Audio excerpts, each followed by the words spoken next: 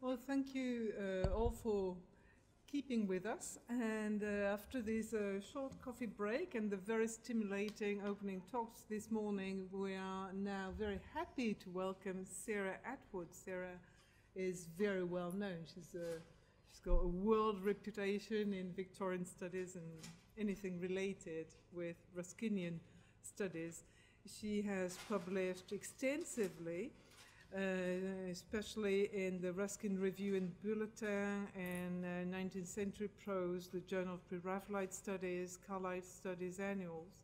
And her book, entitled Ruskin's Educational Ideals, was published with Ashgate in 2011.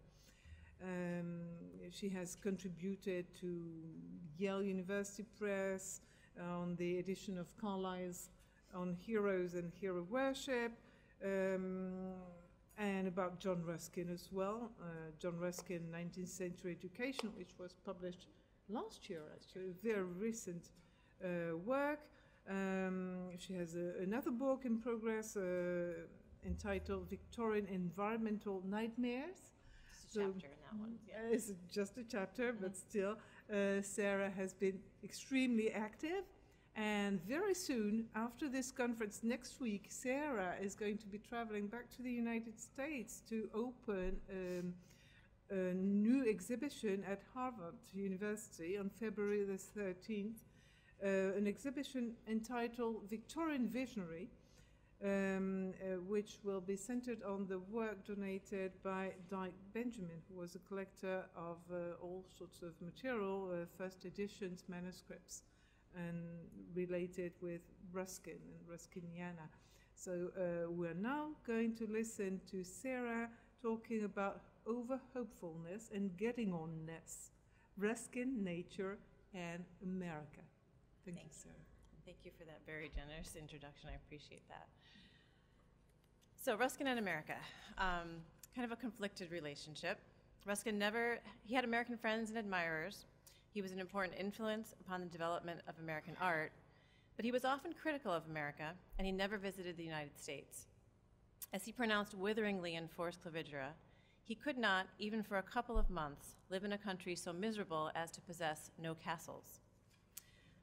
Writing in gadfly mode in Forest Letter 1 in January of 1871, he pronounced that he would like to destroy, without rebuilding, the city of New York. I kind of take that to heart since I lived in New York for 7 years, went to grad school there, and love that city. Ruskin distrusted America's faith in democracy and was discouraged by its lack of long-established historical and cultural traditions and a corresponding delight in novelty. Do not attempt to learn from America, he urged in 1877. An Englishman has brains enough to discover for himself what is good for England and should learn when he is to be taught anything from his fathers, not from his children. He was wary as well of American optimism, which seemed to him naive and facile. As he saw it, the Americans as a nation set their trust in liberty and in equality, of which I detest the one and deny the possibility of the other. As a nation, they are wholly undesirous of rest and incapable of it, irreverent of themselves, both in the present and in the future, discontented with what they are, yet having no ideal of anything which they desire to become. He considered America to be even more afflicted with mammon worship than England, and described the American, quote, skill of degradation and discouraging reverence. While his dismissive remarks about America are sometimes leavened with the odd, kind admission, he's more often to be found, as he put it, going into the Americans as hard as I can. Writing to Harriet Beecher Stowe in 1860, he describes America as a sort of purgatory, and though his tone is light, he isn't really joking. What a dreadful thing, he says, that people should have to go to America again after coming to Europe. It seems to me an inversion of the order of nature. I think America is a sort of United States of probation, out of which all wise people, being once delivered and having obtained entrance into this better world, should never be expected to return. America was for him too raw, too graspingly eager and uncultured, an upstart crow of a nation lacking the sense to beautify itself even with borrowed plumage. There was cause for despair, he felt, in the over-hopefulness and getting-onness of America and its atmosphere of calculation. The distaste that Ruskin felt for American culture and politics also colored his attitude towards the landscapes that he would never see in person.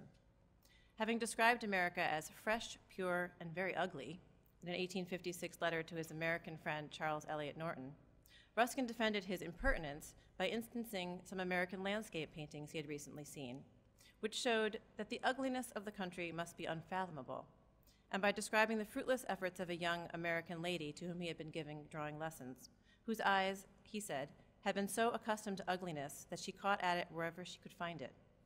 Even amidst the most beautiful English scenery, she lacked, Ruskin claimed, the English painter's perception of beauty and interest in nature. And Ruskin's own profound of nature was rooted in close observation of and interaction with the natural world. It was strengthened by literary, artistic, and historical associations uniquely connected to the European cultural tradition. His understanding of history was informed by the long ages of Europe, which fed his strong sense of place. The landscapes he loved were rich with meaning and memory.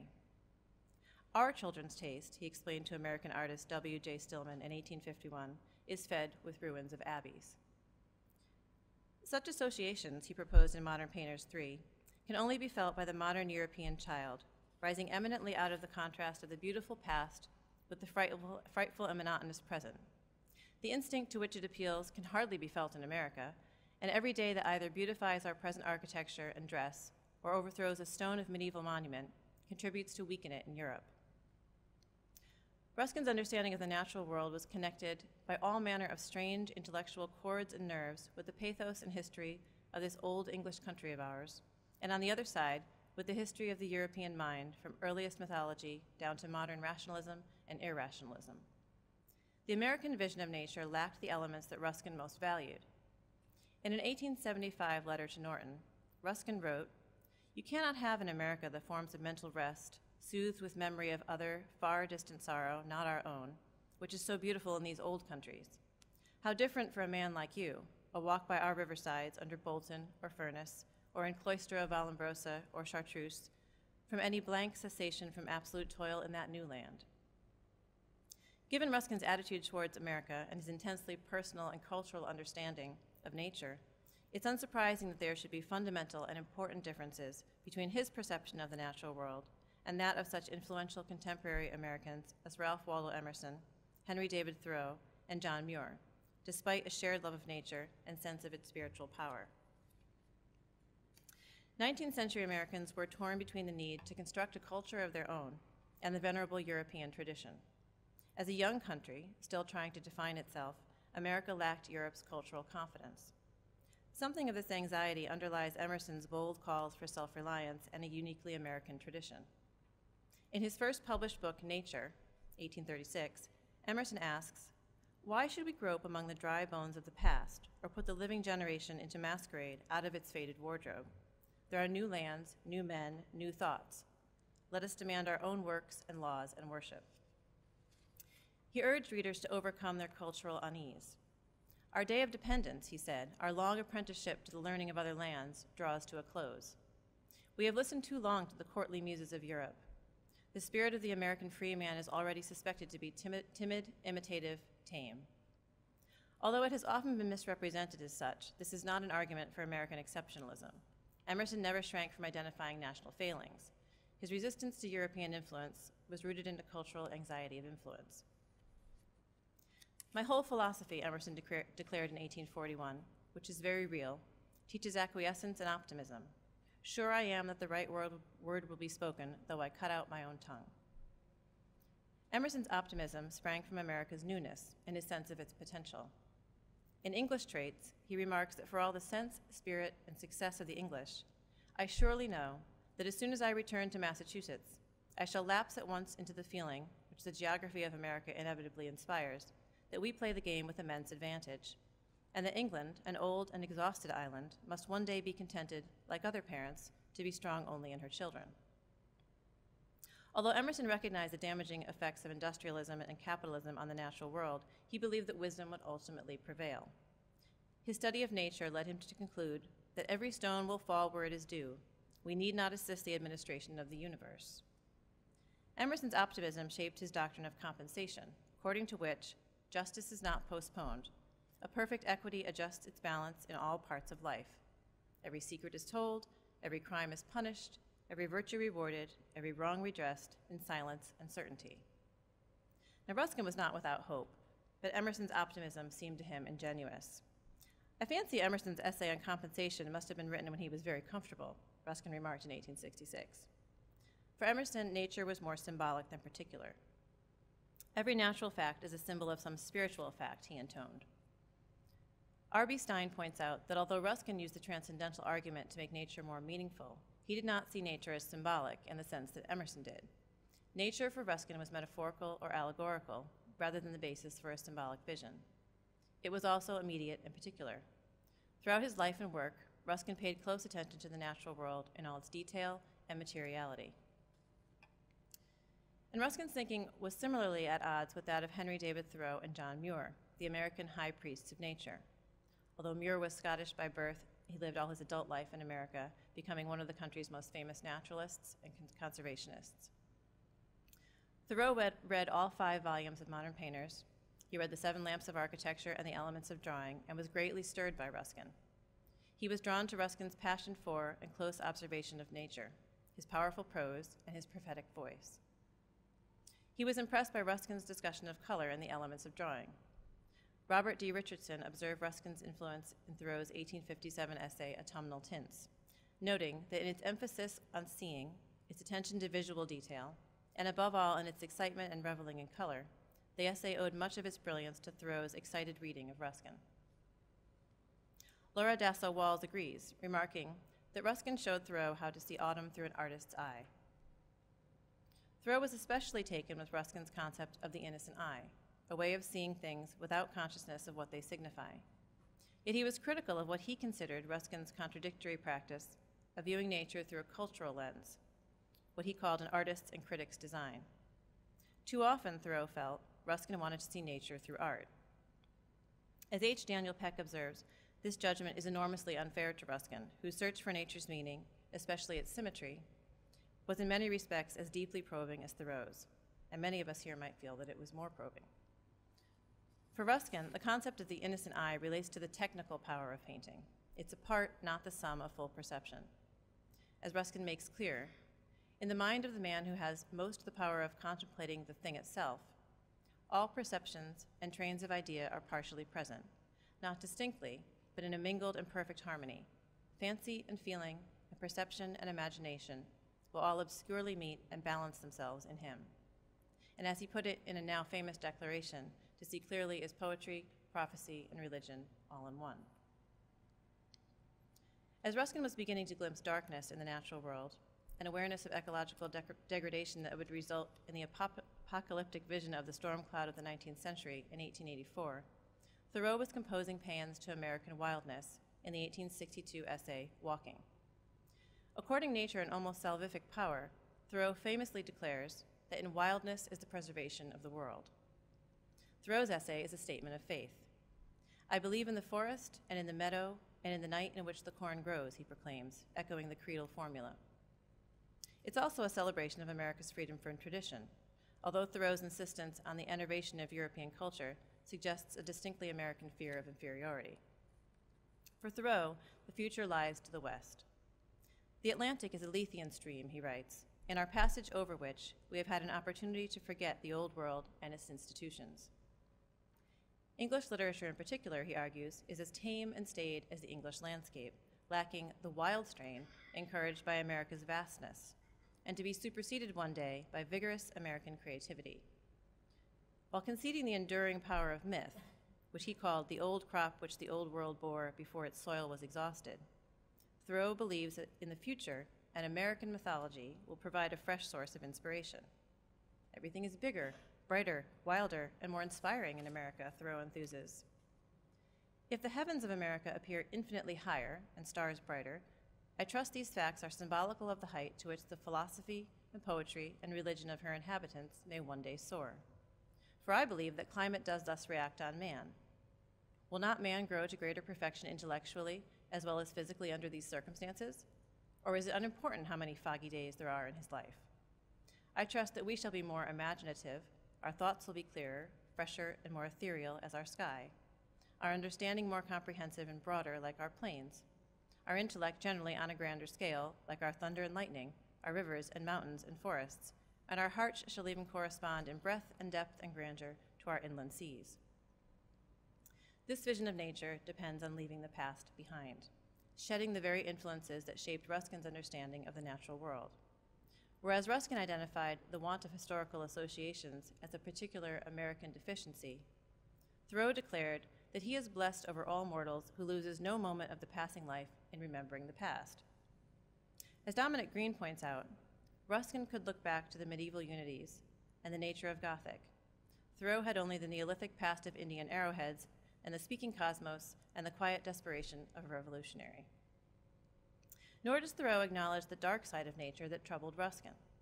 In the East, Thoreau writes, fancy and imagination are affected with blight, but westward lies the Holy Land, where one day the sun shall shine more brightly than ever he has done and light up our whole lives with a great awakening light. John Muir, too, objected to Ruskin's account of darkness in nature. Reading modern painters in the 1870s, Muir wrote to a friend, "How cordially I disbelieve him tonight, and were he to dwell a while amongst the powers of these mountains, he would forget all dictionary differences betwixt the clean and the unclean, and he would lose all memory and meaning of the diabolical, sin-begotten term, foulness." Of course, Ruskin had dwelt among the mountains, and the powerful contrast he drew between mountain gloom and mountain glory was the result of close observation. For all his love of the natural world and conviction of its divinely influenced beauty, Ruskin warned against a naively sentimental view of nature. "In the utmost solitudes of nature," he wrote, "the existence of hell seems to me as legibly declared by 1,000 spiritual utterances as that of heaven. It is well for us to dwell with thankfulness of the unfolding of the flower and the falling of the dew and the sleep of the green fields in the sunshine.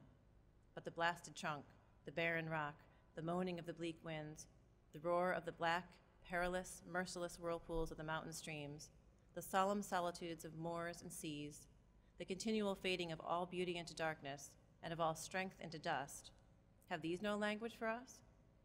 We may seek to escape their teaching by reasoning touching the good which is wrought out of all evil, but it is vain sophistry. The good succeeds to the evil as day succeeds the night, but so also the evil to the good." John Muir would have none of it. Responding to this passage in an 1873 letter to J.B. McChesney, he declared, "I know something about the blasted trunk and the barren rock, the moaning of the bleak winds, and they have a language for me, but they declare nothing of wrath or of hell, only love plain as was ever spoken." Muir saw only the ineffable beauty and harmony of nature. For him, even the most destructive of storms was productive of a glorious perfection that revealed nature's essential goodness and wisdom. Like Ruskin, Muir was a keen observer of the natural world. Both men believed in an essential bond between man and nature and were distressed to see it weakened by the pressure of economic and cultural change.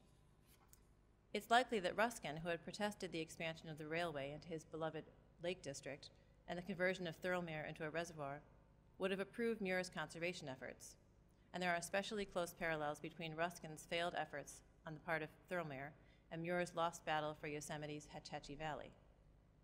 But Muir, a great admirer of both Emerson and Thoreau, found their transcendental philosophy more appealing. In the same letter to McChesney, Muir praised Ruskin's steel-tempered sentences, but once again criticized what he saw as Ruskin's hopelessness and his emphasis on the dualities of nature, good and evil, dark and light, life and death. Muir failed to see that Ruskin's use of linguistic dualisms does not mean that his vision is dualist.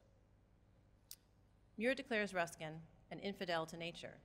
You can never feel that there is the slightest union betwixt nature and him, which seems an odd thing to say for any of us who have read Ruskin on nature.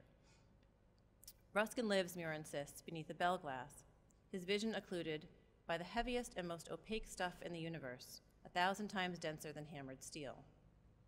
There's a good deal more in this vein, and one wonders at Muir's apparent inability or refusal to understand Ruskin's meaning. Terry Gifford cautions against an uncritical acceptance of Muir's strictures, suggesting that Muir may have learned from Ruskin the multiple modes of discourse that enabled him to move between lyrical descriptive prose, scientific inquiry, and angry preaching, as well as a concern for the environment and human life. Gifford argues that Muir's resistance to aspects of Ruskin's language has clouded Muir's ability to see the whole of what Ruskin is saying, with which he would have had sympathy, with the result that Muir's is not a reading of Ruskin at all, but a misreading.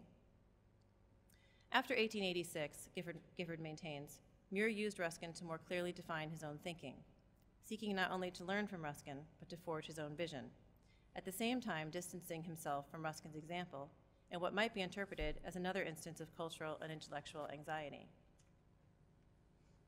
Among those Americans who studied and wrote about nature, Ruskin has more in common with George Perkins Marsh, whose Man and Nature, published in 1864, is an attempt to study the harmful effects of the human impact on the natural world and to encourage wise future practice. Marsh's pragmatism contrasts with the traditional American glorification of wildness. Ruskin owned a copy of Man and Nature, and although he does not comment on it in his own work, one expects he must have found appealing Marsh's blend of scientific and cultural knowledge, his commitment to close observation, and his rejection of narrow specialization. While Ruskin read several of Emerson's books, heard news of him through their mutual friend Carlyle, and met him on one occasion in 1873, he does not mention Thoreau or Muir and does not appear to have owned any of their books. Marsh's tone and style are quite different from Ruskin's, and his book is systematic and data-driven, but he nonetheless shares Ruskin's vision of connection and relation and repeatedly links nature, culture, science, and history. He also expresses a Ruskinian belief in the power of sight, declaring that the power most important to cultivate and at the same time hardest to acquire is that of seeing what is before him. Sight is a faculty, seeing an art. Although known and respected amongst academics, conservationists, and environmentalists, neither Marsh nor his practical, sober work attained the popular fame accorded to Emerson's oracular mysticism or to the visionary spirituality of Thoreau and Muir. Concerned to establish a uniquely American story and tradition, Emerson, Thoreau, and Muir interpreted nature signs differently than Ruskin, who read what he called the living hieroglyph of nature through a lens of history, culture, and experience. Despite many apparent correspondences and points of sympathy with these Americans, Ruskin's ideas had been forged in a different fire and bore the marks of its distinctive tempering.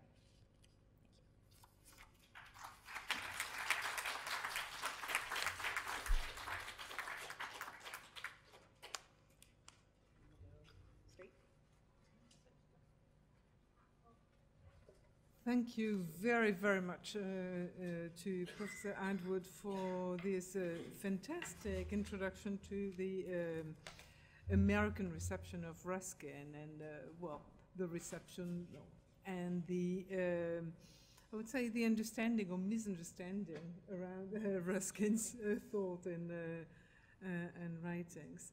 And it is now a joy to welcome Professor George Landow.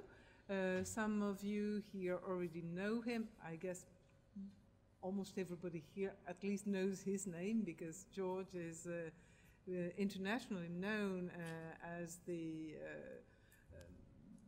founder and the webmaster of the Victorian web, which is so useful as a pedagogical resource. And I'm sure many of our students here enjoy using the Victorian web. But apart from that, Professor Landow has published extensively about Victorian art, Victorian ideas, and about John Ruskin. He also wrote extensively and thought a lot about the relationship between the text and the hypertext, and this was the topic of George's lecture yesterday. Some of his writings as in print have been translated in many, many languages, especially hypertext, the 3 versions of the hypertext book, which is subtitled Critical Theory and New Media in an Era of Globalization. So Professor Landow has also published books about Victorian thinkers such as Carlyle and Mailer in Elegant Jeremias, and also on images and text and image relationship. For example, in Images of Crisis. Another very influential book was Victorian Types and Victorian Shadows, Biblical Typology in Victorian Literature, Art and Thought, in which he combined paintings with writing and also philosophy. And this was a very, very influential book to all of us, I guess. And today, Professor Landow's talk is going to be entitled Ruskin, Credibility and Power. So please welcome Professor Landow.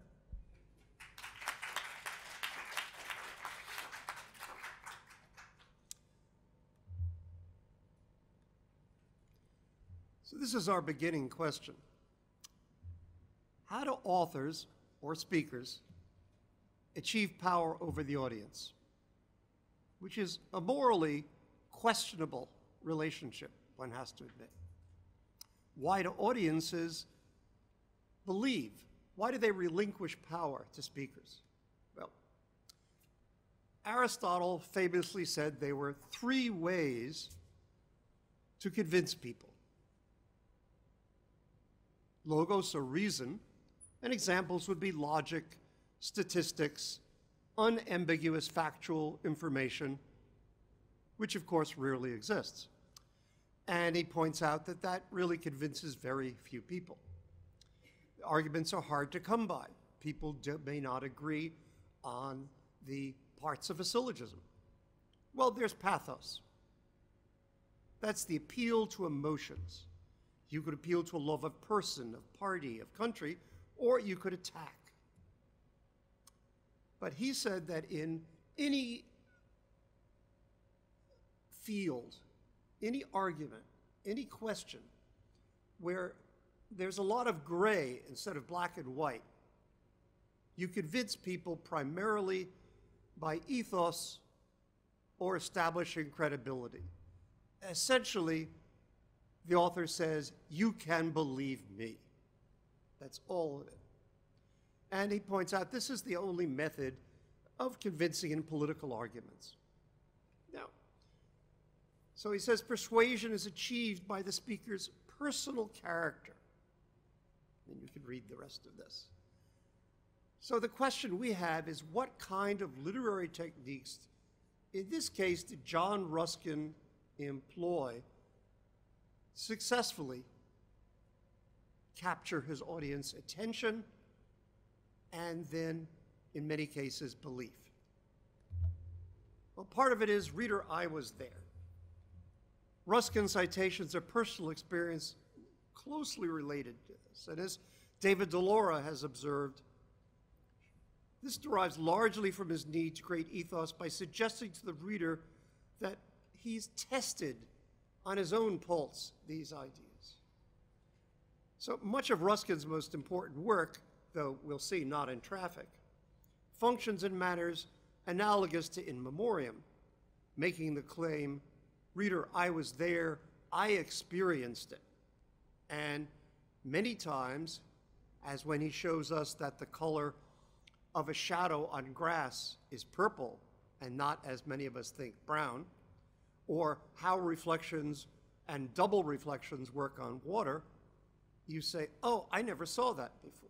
You go out and you look and you say, my God, he's right. And you go back to the book and you are willing to believe something which you might not. Ruskin also admits he's wrong at times, particularly the later editions of modern painters. He would point to his earlier evangelical parochialism, and instead of correcting the text, he would leave it there and point out, look how wrong I was, and that's why you have to move away from this kind of thing. You have to be a very, very confident author to point out your mistakes and just leave them out there. And for his example, he admits he's wrong about the paintings of Elizabeth Thompson, Lady Butler. And he said this was a gigantic painting. He says, I never approached a picture with more iniquitous prejudice against it than I did Miss Thompson's. Partly because I've always said no women could paint, and secondly because I thought what the public had made a fuss about it must be good for nothing. But it is Amazon's work. This is no doubt the first fine paraphyolite picture of battle we have had, profoundly interesting and showing all manner of illustrative and realistic faculty. Of course, all that needs to be said about it on this side must have been said 20 times over in the journals, and it remains only for me to make my tardy genuflection on the trampled corn before this palace of Pall Mall. So Ruskin does this with others. He will say, I was wrong. This person really can do this very well. But then another way, his primary way of saying, reader, I was there, is this, what I would call a literature of experience. Now, Ruskin recreates, that is, he shapes or fictionalizes experience for the reader in his discussion of Claude's L'Arice, though typically it's part of an argument. Now, it turns out the critics were comparing late Turner and his paintings to this particular picture, and Ruskin said, if you look at it, you can tell it's a terrible picture. It's not by Claude. But if you want to consider it by Claude and compare it to Turner, I'll do that. So he has three forms of word painting. He can place a static spectator, a camera eye, and view movement. He can also animate landscape with strong verbs, or he can create a moving center of description, and this is Ruskin's proto-cinematic prose. Here's an example of a spectator who's standing in one place, and before the person's eyes, there's movement. I remember once when crossing the Tête Noire, I had turned up the Vallée d'Austrien, and I noticed a rain cloud form on the Glacier d'Austrien.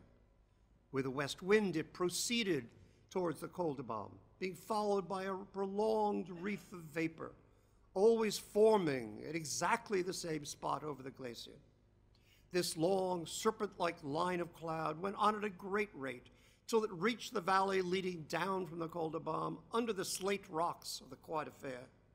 Then it turned sharp round and came down this valley at right angles. And he goes on, it's always forming and always disappearing at the same place. Well, another thing is animating the landscape just with strong verbs.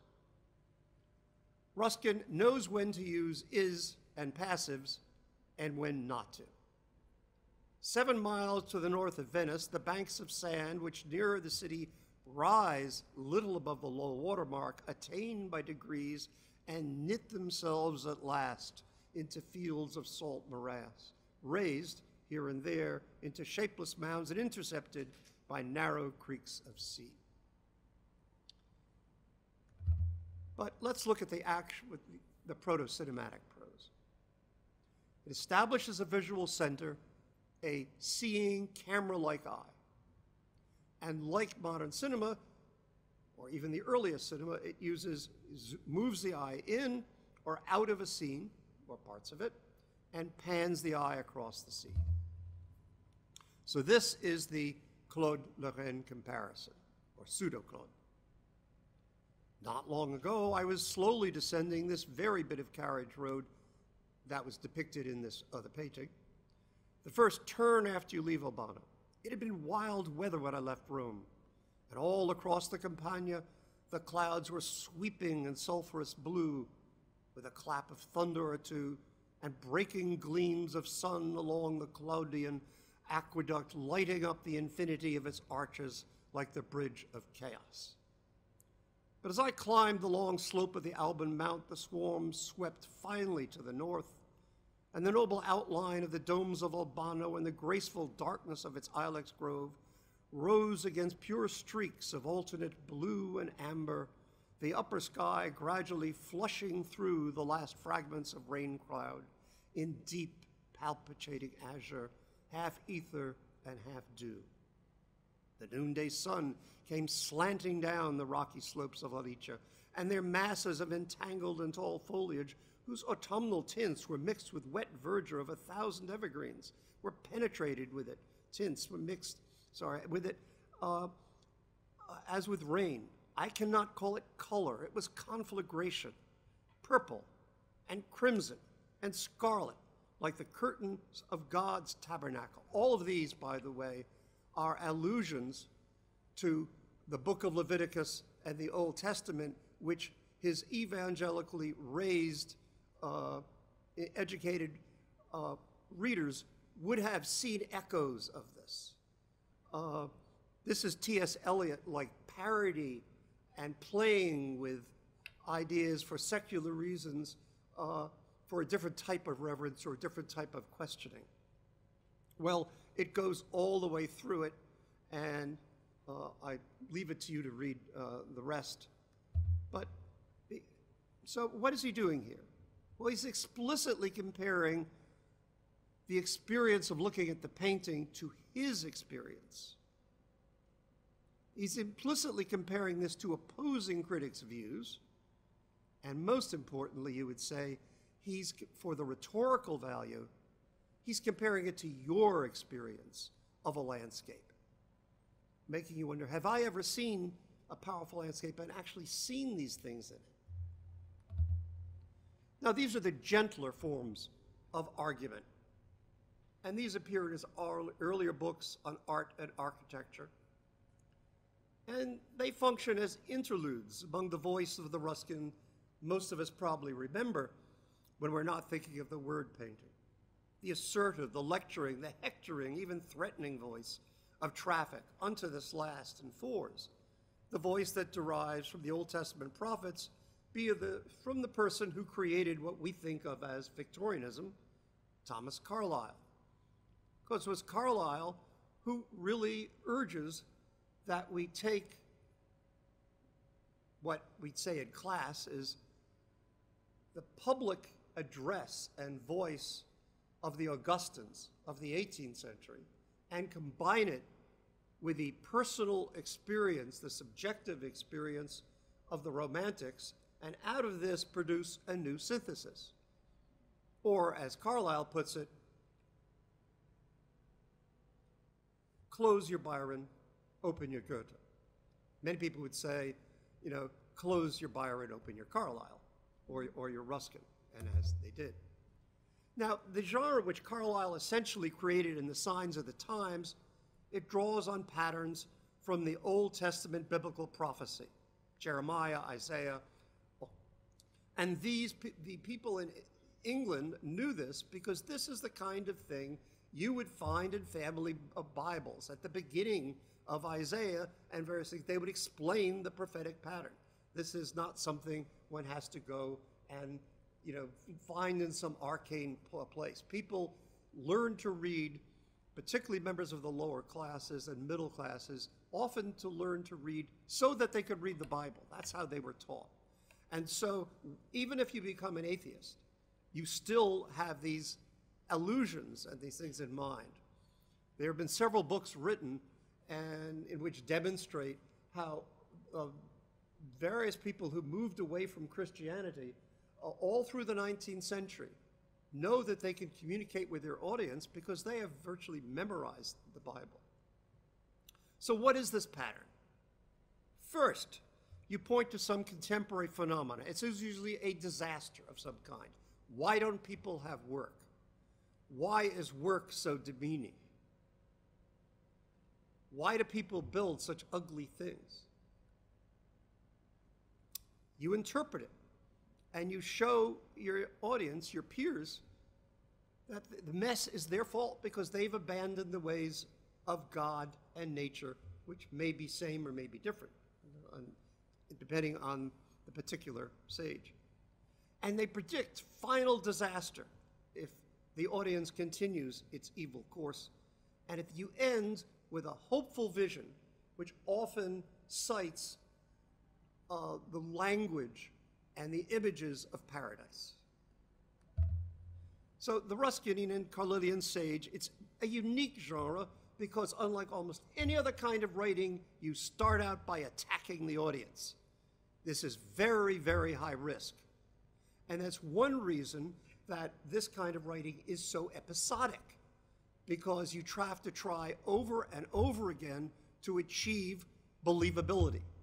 Once you've told people, basically, you're idiots, you're corrupt, you're following false prophets, you're going right to disaster. You won't even be able to enjoy things. You're going to the death of pleasure, as the traffic says near the end. Well, you've got to find some way of getting them to listen to you. So how does Ruskin do it? Well, one thing is the definition, and often the satiric redefinition of words. So what does Ruskin do to the word taste in traffic, political economy, and unto this last, which you've already heard about today? And the same way Carlyle does to machine. One of the most brilliant works that unrecognized, I think, for such, is Carlyle's Signs of the Times, because he points out that things like committees are a form of technology. This was a century and a half ahead of his time to understand how we technologize our life in social formations. Well, another is to use grotesque analogies and examples. The sage presents such unexpected meanings and obviously important contemporary phenomena in two forms, either ones that he finds in everyday life or those he makes up. So what do they tell us about what the sages think about contemporary life? That it's grotesque. Now, many of these things, particularly in Ruskin, take the form of apparently unimportant things, like advertising signs. Carlyle, for example, approaches the way economics are destroying our soul by showing people with sandwich boards advertising on Oxford Street. And he says, instead of creating better things, we're creating false words about things. Ruskin looks at a pub railing and goes back and says, why is this there so that garbage can collect behind it? It's to keep people from resting there, staying there. And how was this manufactured? And what did it cost to the people who made it? And by the time he's finished, as in all of these things, it pierces into the heart of society. So here's a found grotesque. Found in a newspaper. They use newspaper articles all the time. So whether or not the sages make fun of journalism, the way Trollope did in The Warden, nonetheless, this is where they find their evidence over and over again. Because this is like a modern Bible. Everyone will have read it to that extent. Lately, in a wreck of a California ship, one of the passengers fastened a belt about him with 200 pounds of gold about it, with which he was found afterwards at the bottom. Now, as he was sinking, had he the gold or had the gold him? Ruskin is talking about, this is before he introduces the idea of no wealth but life. And he's pointing out, we have to redefine possession, we have to redefine wealth, we have to redefine power. So, here's another one. Your Greek worshipped wisdom and built you the Parthenon, the Virgin's temple. The medieval worshipped consolation and built you virgin temples also, but to Our Lady of Salvation.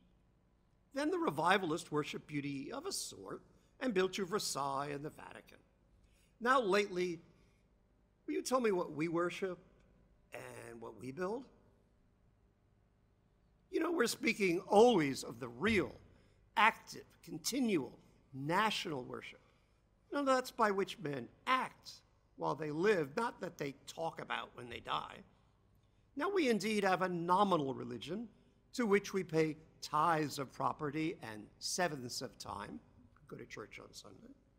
But we also have a practical and earnest religion to which we devote 9/10 of our property and 6/7 of our time. And we dispute a great deal about the nominal religion.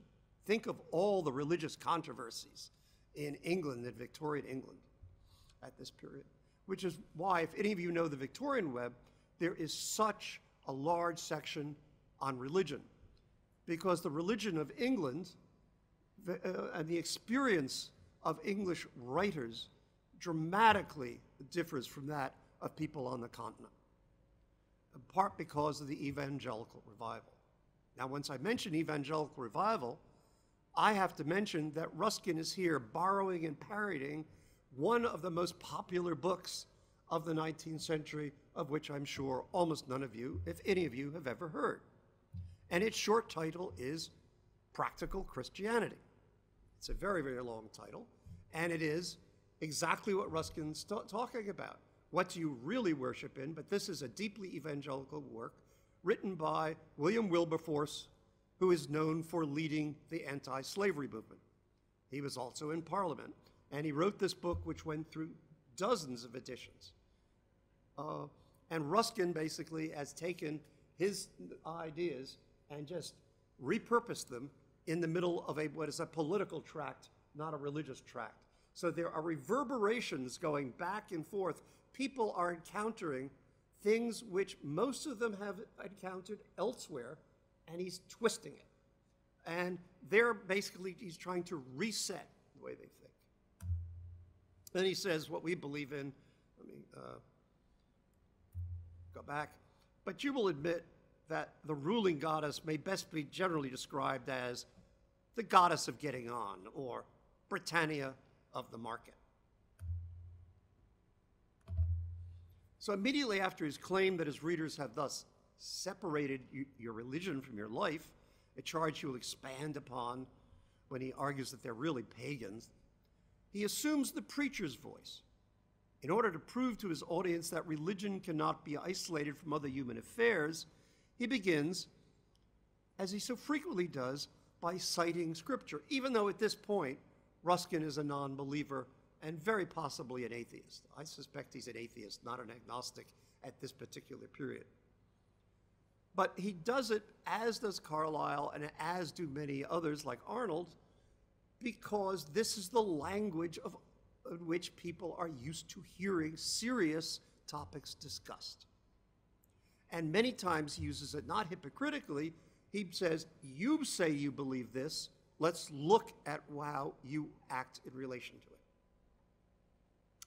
Now, he had made elaborate use of scripture to argue for the importance of lavishing expenditure on building churches in the 7 lamps of architecture. And what he does is he goes to the Levitical argument, and who today reads the book of Leviticus, and shows how it was understood typologically. And one of the little scholarly thrills one gets excited when one discovers things, and of course no one else in your family, much less in your classes, cares about this, but it turns out that the Ruskin Museum has Ruskin's, I think he was 9 years old when he wrote this summary of a sermon, and that sermon is on the exact text and the exact interpretation he uses years later in 7 Lamps of Architecture. I mean, it is so rare in scholarship you get a chance to really nail down a topic. I mean, there's no doubt where this comes from at this point. That's so much fun, at least for me. Well, Ruskin made elaborate use of scripture to argue for the importance of and the sacred nature of color in the 5th volume of Modern Painters. And he argues that God must be worshipped everywhere, not only in buildings set aside. Okay. I'm going backwards for some reason now, and I don't know why. Let me go forwards. And then, remember, he's been called to Bradford, right outside of Manchester, to advise people on building a corn exchange, which I think is really a wheat exchange for what Americans would call, or grain. All your great architectural works are, of course, built to her, the goddess of getting on. It's a long time since you built a cathedral. And how you'd laugh at me if I proposed building a cathedral on top of one of these hills of yours to make it an acropolis. But your railroad mounds vaster than the walls of Babylon. And notice what he's comparing the walls to. Your railroad stations vaster than the temple of Ephesus and innumerable. Your chimneys, how much more mighty and costly than cathedral spires. Your harbor piers, your warehouses, your exchanges. Of course, he's been here to talk about an exchange. All these are built to your great goddess of getting on, and she has formed and will continue to form your architecture as long as you worship her. And it's vain to ask me to tell you how to build her. You know far better than I. Well, then he goes from that to the invented grotesque. Well, this is what the worship of the goddess of getting on is, according to Treffy. For his audience, the wealthy upper middle class and upper class, including the nobility, and after all, some of the greatest coal fields were owned by members of landed nobility. Your ideal of human life is, I think, that it should be passed in a pleasant, undulating world with iron and coal everywhere beneath it. On such pleasant bank of this world is to be a beautiful mansion with 2 wings and stables and coach houses, a moderately sized park, a large garden and hothouses, and pleasant carriage drives through the shrubberies. In this mansion are to live the favored votaries of the goddess, the English gentleman, with his gracious wife and beautiful family. He always able to have the boudoir and the jewels for his wife, and the beautiful ball dresses for his daughters, and hunters for sons, and shooting in the highlands for himself. At the bottom of the bank is to be the mill, not less than 1/4 of a mile long, with 1 steam engine at each end and 2 in the middle, and a chimney 3 feet high. In this mill ought to be in constant employment from 800 to 1,000 workers who never drink, never strike, always go to church on Sunday, and always express themselves in respectful language. Now, another technique he uses after hitting these, because he's been hitting them over and over and over, many of the people in his audience will have heard these words used about sinners over and over again, and now they're being applied to him. They're being applied to them indirectly because he recognizes what he's talking about. One of the things the sage will use, Ruskin is brilliant, is when he uses you and when he switches it to us. That's when he believes he has achieved credibility with the audience and now can then recommend different things. But you think you might as well have the right thing for your money. You know there are a great many odd styles of architecture about you. You don't want to do anything ridiculous.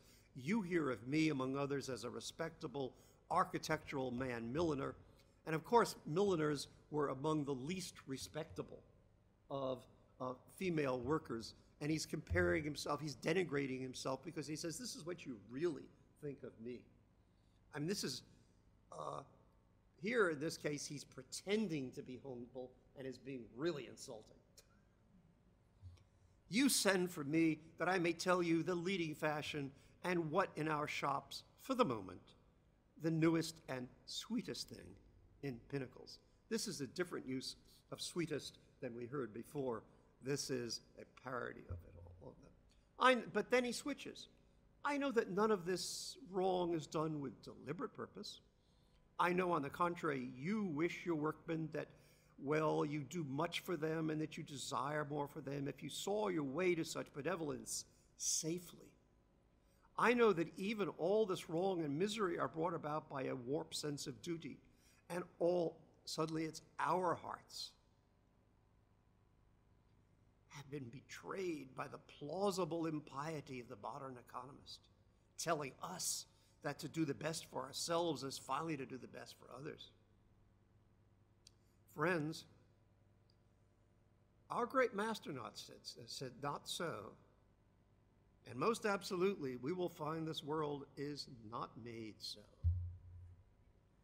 Well, then there's the invented grotesque continued, another one. Suppose Ruskin instructs his listeners he'd been sent for by a private gentleman living in a suburban house who wants to decorate the house, because it's very analogous to the way you've brought me here.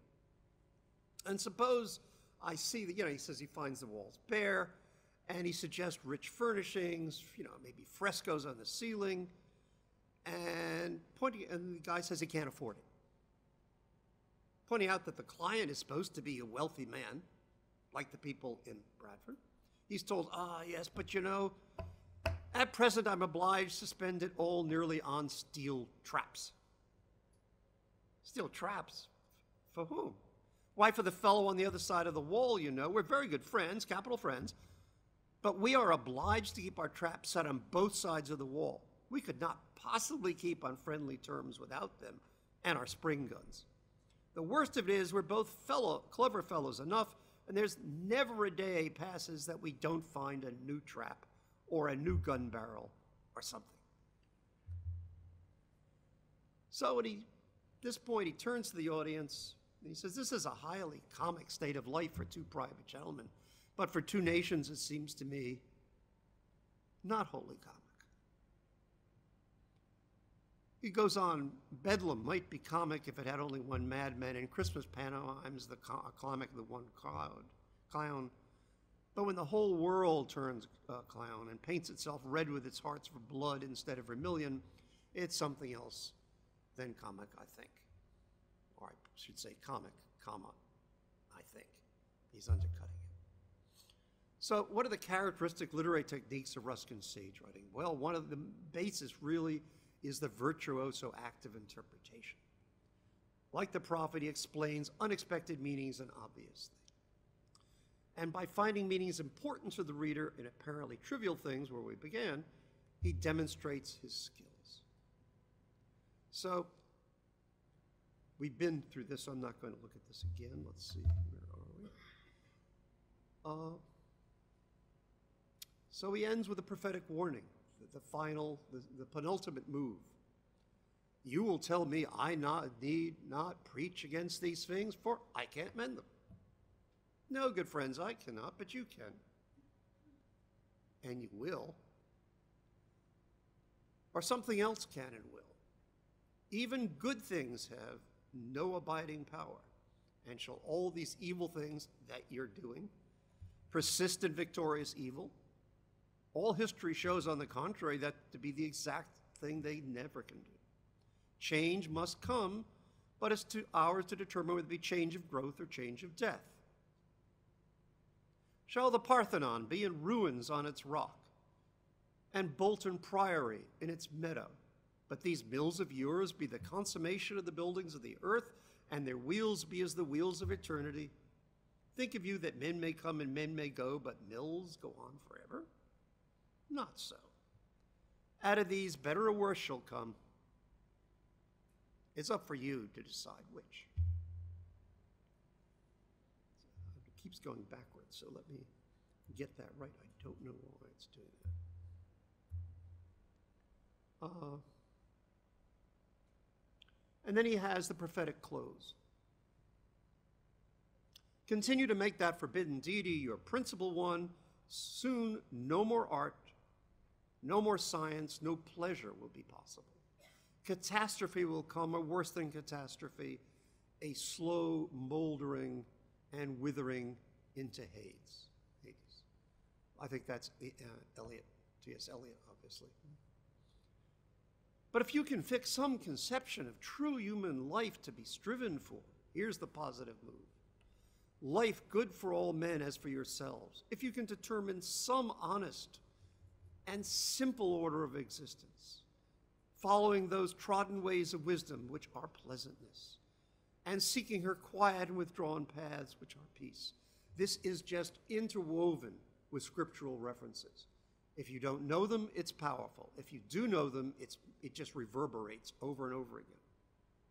Then, in so sanctifying wealth into commonwealth, all your art, your literature, your daily labors, your domestic affection and citizen's duty will join and increase into one magnificent harmony.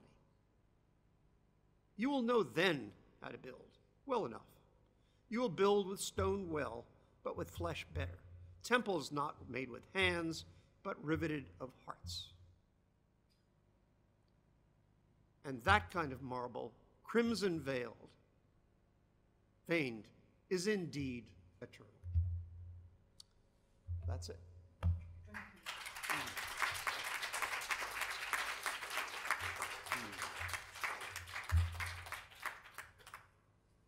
thank you very much, George, and thank you very much, Sarah, for these two very exciting talks. And I was interested in how, in fact, they reverberate, and how the concept of getting onness was recuperated in two different ways. Is that something you would like maybe to comment on?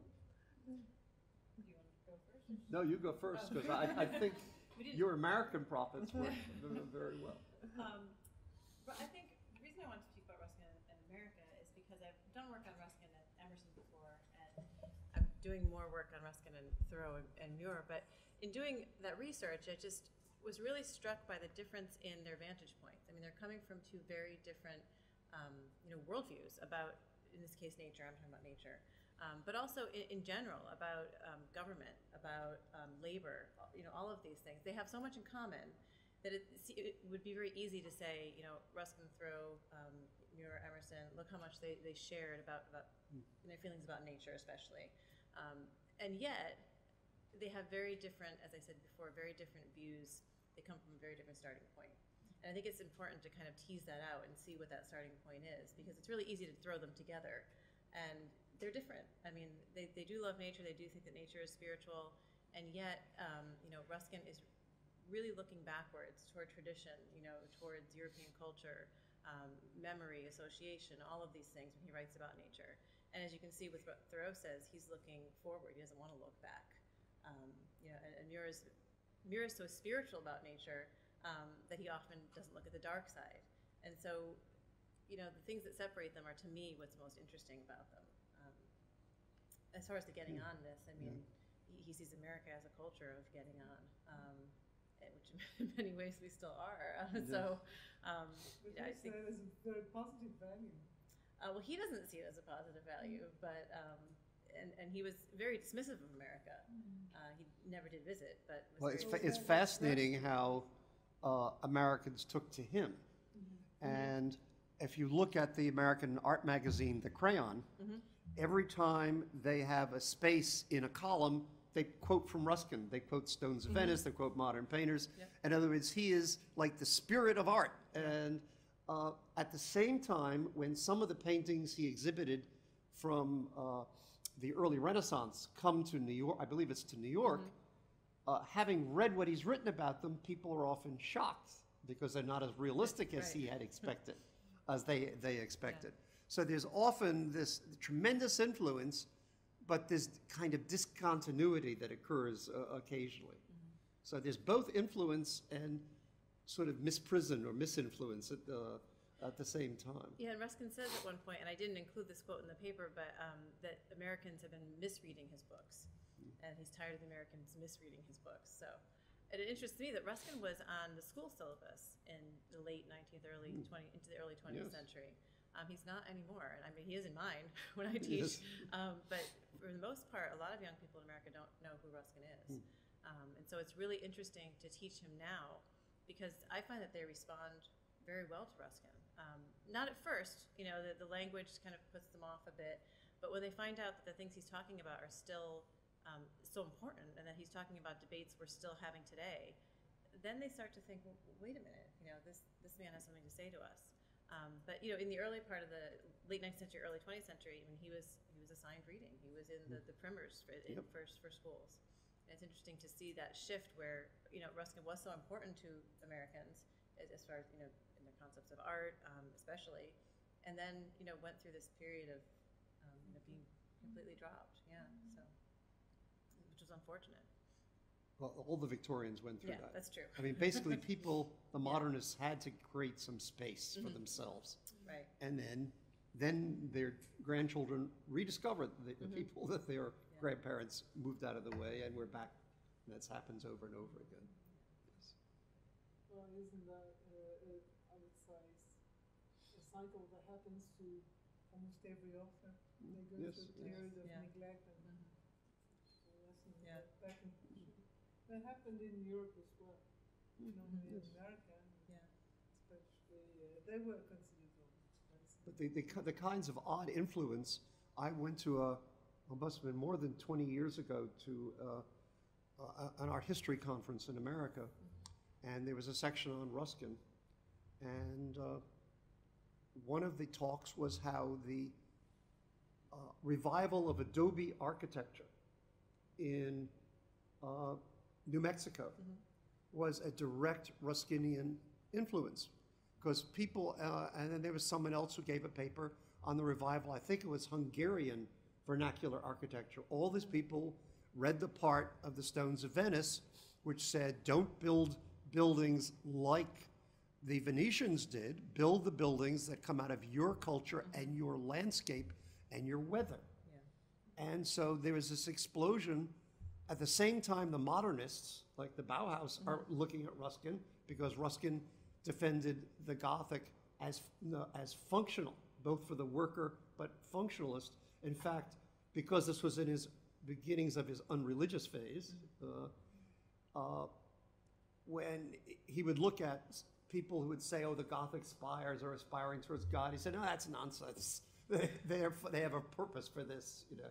And they have the windows because it's dark out there. You need big windows and you have small ones in Italy. Pay attention, guys. He can be very, very, you know, modern and abrasive about things like that. But it is amazing the kind of influence he has had that has often crept under and people don't realize it.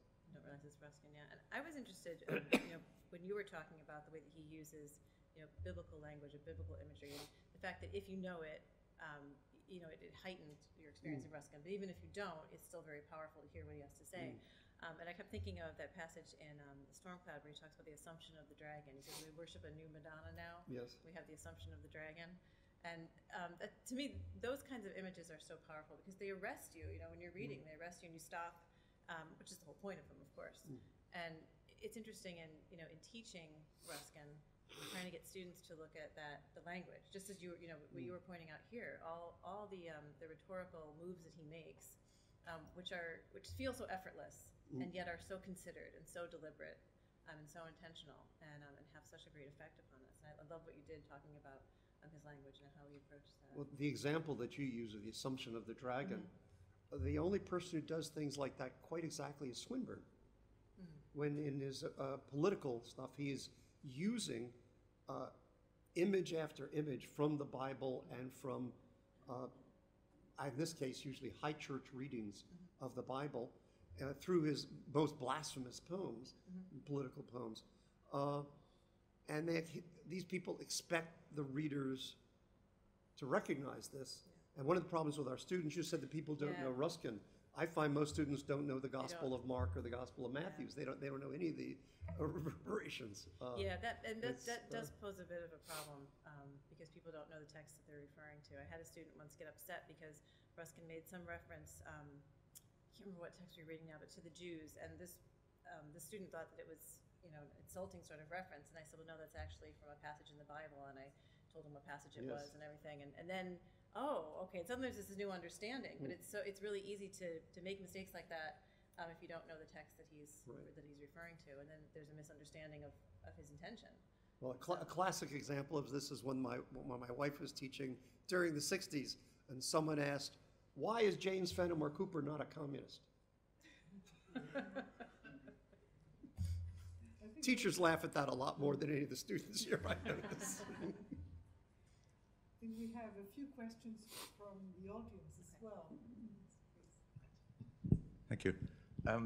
Just one observation about Ruskin going to America or not going to America. He couldn't physically have gone to America. I have the same problem as he did, which is suffering from seasickness. Now, although Ruskin it may seem trivial, but it isn't. Although Ruskin crossed the Channel many times, it was always, from England to France, it was always in trepidation. And the longest sea voyage he ever took was from Naples to Palermo. And he was extremely nervous about that and extremely thankful that it was calm when he did it. So the prospect of him crossing the Atlantic was simply not possible. Nor indeed going to Spain. People asked why he didn't go to Spain or Portugal to see where his father had got his money from. You couldn't go overland practically through France and across the Pyrenees. You would have to go, as Byron did, across the Bay of Biscay. Well, you couldn't pay me any amount of money to cross the Bay of Biscay in the biggest boat you could find. And I think the same would have applied to Ruskin, which is also why he couldn't have gone to Greece, because you'd have to do the same thing, go round and through the Mediterranean, which is why he was very pleased to go to Sicily so he could see a Greek temple. And that was fine. He didn't have to go to Greece. But leaving that aside, another observation to do with Muir and landscape, it's always slightly puzzled me, is that he seemed to have made no attempt to go and see British wilderness, which is to say Scotland, the Northern Highlands, Beyond, the furthest north I think he ever got was Dingwall, which is not exactly Highlands. And yet he thought of himself as a Scot in background, just as his father was. He preferred, I think, to see the Alps, the Lake District, the man-made or man-influenced landscape. And perhaps Sarah might make some comment about that? Yeah, I mean, I don't know why that is. I think it is odd, though, considering that the landscapes that he loved in America were the wild landscapes. You know, he's especially associated with Yosemite in those areas. I mean, I don't know why he chose to stay to the, you know, if I want to say tamer landscapes when he traveled. But it is an odd kind of, it's an odd circumstance. I wish I had an answer. I don't know what his reasons were. Because he's so associated with wild landscape in America.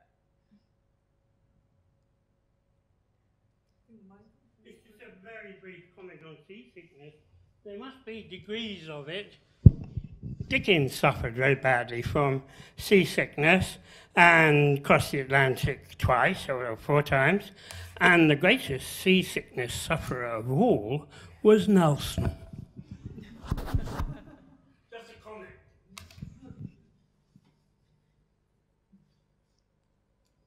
We've left them speechless. Yes, exactly. I think everybody's hungry at this point. Yes. May we again thank our speakers, and thank you very much, Beatrice, for chairing this panel.